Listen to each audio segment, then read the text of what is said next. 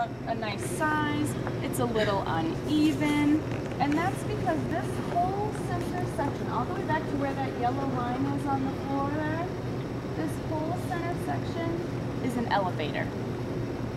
So it can move as one section or as 3 separate rectangles. So they can move separately or as one giant square. That's because down in our basement is actually where our dressing rooms are, and that's where we house the majority of our set pieces. And we will go look at some of that too.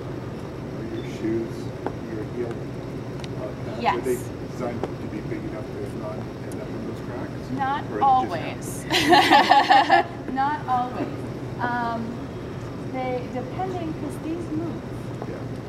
So depending on where it slides, sometimes that's just enough.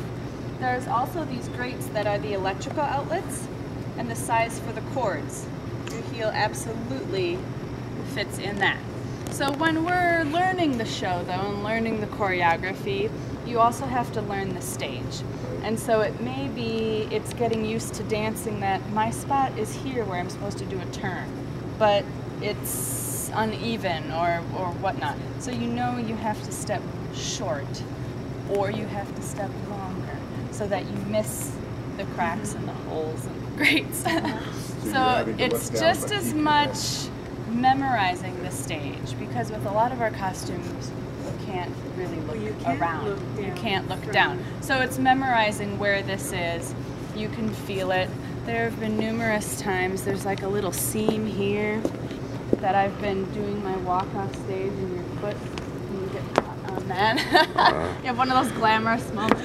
Do one of those. So it happens. You forget what's going on. Yeah.